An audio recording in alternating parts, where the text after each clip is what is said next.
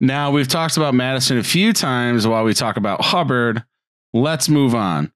So next up, our preferred waiver wire ad, full send. If you're going to full send anybody, and there's going to be a couple full sends this week, you're full sending after Alexander Mattison of the Minnesota Vikings. To me, I think he is the absolute clear-cut top waiver wire ad after Dalvin Cook was carted off with a torn labrum. He played 40% of the snaps in week 12, 7 carries, 21 yards and a score. Also had 3 targets, catching 2 of them for 7 yards. I'm not worried about what a stat sheet was, in this game. It's what does he do when Dalvin Cook is out? And what he does when Dalvin Cook is out is serve as an absolute workhorse who has very little, if any, step back in production than Dalvin Cook himself. Week 3 against Seattle, 26 carries, more than 100 yards, 6 catches, 60 yards, 20 points. Week 5, Detroit, 25 rushing attempts, more than 100 yards rushing, 7 catches, 40 yards and a score, 23 points. The guy finished with 10 points against San Fran in half a game. I think that he is going to absolutely pound the snot out of Detroit next week in week 13. Snot pounder. Like,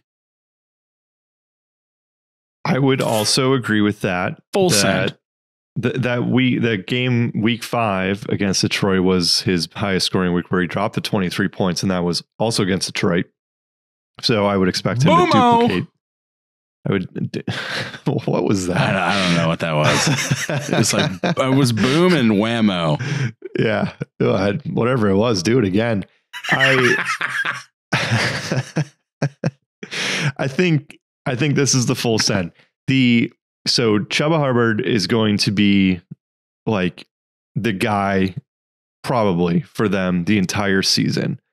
With Mattison, it sounds like Dalvin might only miss a week or two, but there's conflicting reports on that, right? Where you mean Dalvin will miss a week or two?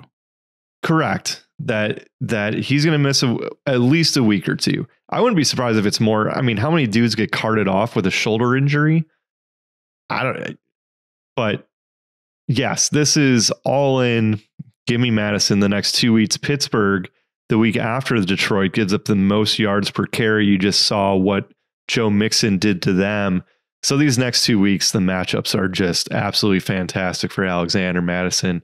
And if you're not in the playoffs, he will at least get you in there. I'd be shocked if he didn't have 20 points back-to-back weeks. Yeah, I would absolutely be shocked. And quite honestly, I think when Dalvin comes back, depends on what the playoff standings are like. If they go out and win these next 2 games comfortably, I don't think that there's going to be any concern to get Dalvin Cook back for Chicago. Like, they should absolutely stomp Chicago in week 15 too, even without Dalvin.